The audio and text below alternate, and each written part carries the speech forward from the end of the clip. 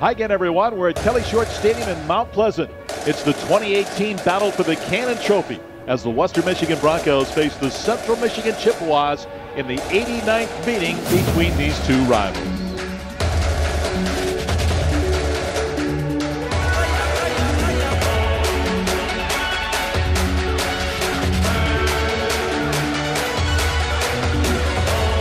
Watson keeps it into the end zone for the touchdown.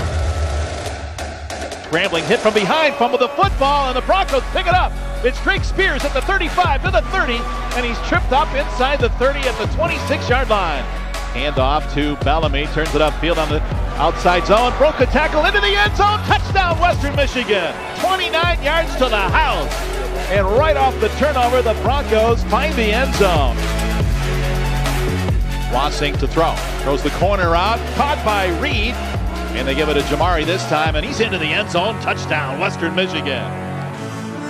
Aired up on the boundary. This one is intercepted by Justin Tranquil at the 20-yard line. His first career interception.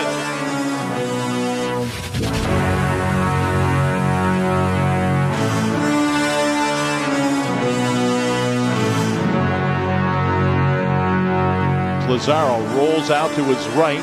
Throws on the run. It's intercepted by the Broncos at the 40-yard line.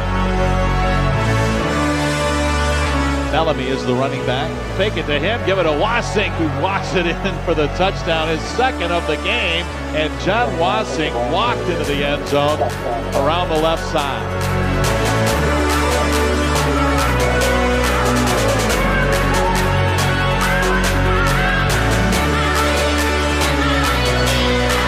John will keep the football, running to his right, picks up a block from Ricci, dives for the pylon, touchdown Western Michigan.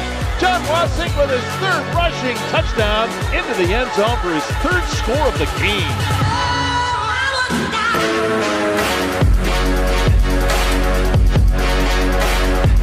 The Broncos head to the end zone and pick up that Cannon Trophy and raise it up high in the air, and the Broncos defeat the Chippewas here today. Final score, Western Michigan 35, Central Michigan 10, as the Broncos bring the Cannon Trophy back home to Kalamazoo.